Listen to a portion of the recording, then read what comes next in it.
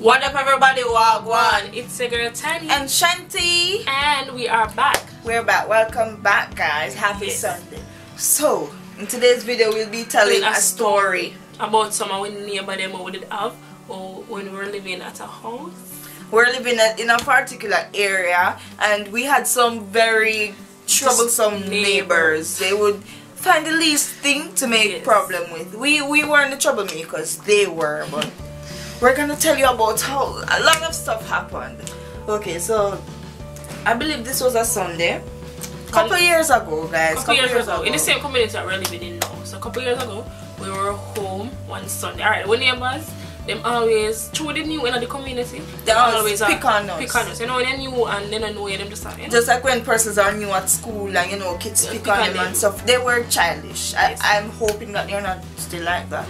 So but, like sometimes we're outside, they used to like throw stone in the house, throw stone on our throw house, oranges, makes laughing sounds, and especially one of the girls, the oldest daughter for the family. She always and the kids would follow and do all those stuff. She always chose words after when we walk on the road and stuff like that. But you know me, I'm the more talkative one, so I would kind of like answering and stuff. Tanya wouldn't answer and all that, but and we were younger still, so they're like on the right way. This particular event now, this took place on a Sunday. I believe it was a Sunday or a weekend, or a Saturday. So it was on a weekend, but the grass was cut. So our sister PT was raking up the yard and stuff.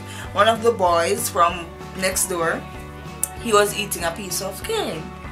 But when he was eating it, he was chewing out, you know, getting out the juice and then spitting out the trash. So he was walking through our yard doing that. And I throw the trash. And I throw the while she had sweep up the yard. So she was you know. So he might dirty up the yard while the yard are clean up. So she said, you can't do that. You don't need to do that, right? And it wasn't even his yard, it was our yard. So obviously they live next door. Next door were our fences and everything. We don't even know how he reached over there to be littering. So she was saying, you can't do that, and he was like, yeah, you can't. He was like ignoring and cussing back and all that. You can't tell me not to do that. No. You can't tell me not to do that, blah blah blah blah blah blah blah. So they were in a confrontation, and then they started fighting physically. And I remember seeing my sister holding him like this. He was a big boy. She grabbed him. She grabbed him like this, and then on that arm like so. So this would be his head, and she had a razor phone. Back then when razor did that, she started taking phone and started licking it. Yeah, because remember, we never.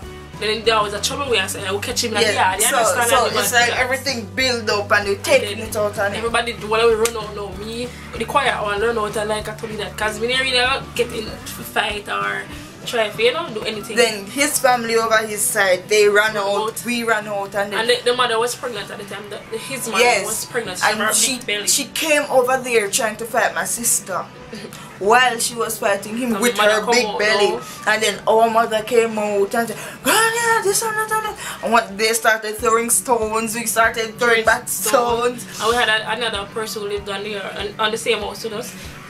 And then who went for the machine? Peter Gay went for the machine. She's shutting at the house now for machines. And I'm never so Peter Gay, calm down. I'm give her some water and she sit down, and by the time we turn me back, Peter Gay shut down the machine. And then somebody else who was living on our house, he had to go out there and wrestle the machine from us. We had to get and then everybody was in temper, everybody fighting everybody. And it was like one family against the other family, and it was a big massacre in the community. Like it was a big thing because those persons they trouble everybody. Everybody they trouble. So after everything cooled down and everything, and it was in the night time, so we were getting ready to go to bed because we were going to school the next day. As I said, it was a Sunday. So we were, you know, going to bed. We hear boom, boom, boom, boom, boom. So I say, what that? When we go out the door, the whole of them over them yard line out with stone in them hand and throw up on the house top.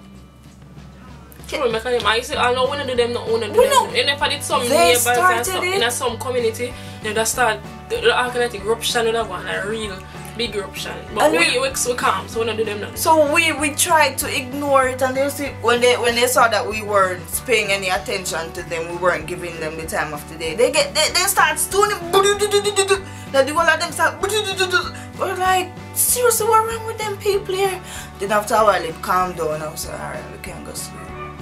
Boom, boom. I said, no, them people here out of their mind completely. Like when they couldn't find any stone anymore, they started using oranges and those youngsters, anything they could find on the house. So we're not living near to those persons anymore. They're still in the community though, and I think them change because I'm not hearing about them. Well, maybe because them run with every neighbor. And the neighbor don't live near them because they're crazy and creepy. This video, they know who we're talking about. Yeah, they do. So and there are that's other basically things that a lot of other incidents with those persons. They're troublemakers, but they're set of people.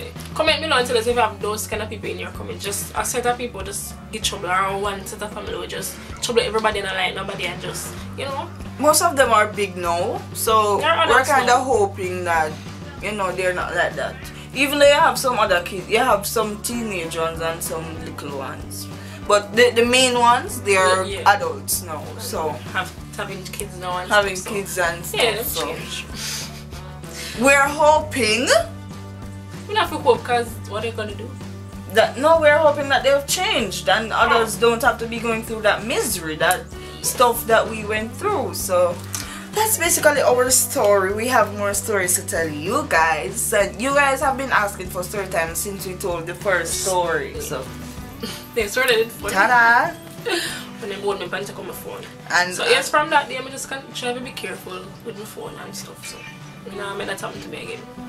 Yes. And walk by myself now. Yeah. So you guys, hope you liked our story. Comment below if you can relate. Be sure to like, comment and subscribe. We make new videos every Sunday with Tani and Shanti. Guys, please give this video a big thumbs up if you like our content. Please thumbs up and subscribe and share the video with your friends and family. Tell them about Tani and Shanti.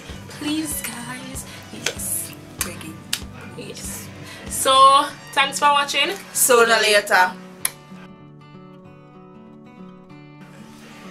So, thumbnail. Oh. Say. Yeah, quiz me too. Cheese and peace.